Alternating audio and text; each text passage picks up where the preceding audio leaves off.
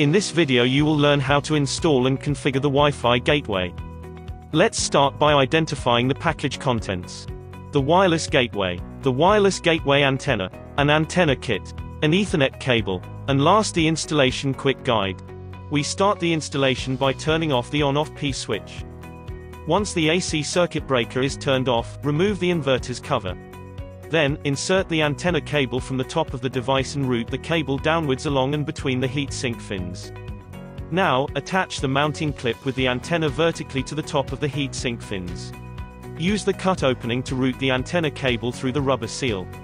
Insert the rubber seal with the cable into the gland and tighten the sealing nut. Fasten the connector of the antenna cable to the Wi-Fi plug-in. Now close the cover, fasten the screws and turn on the AC circuit breaker. Then turn on the on-off P switch. Then, scan the QR code on the inverter. Once Wi-Fi is connected, tap Continue and then start commissioning. From the commissioning menu choose Monitoring Communication. Then choose Change Connection Type and then choose Wi-Fi and tap Done. Next, you will need to choose your type of connection. You can either choose wireless gateway or wireless gateway with one or more repeaters. Now, you will need to scan the wireless gateway's QR code.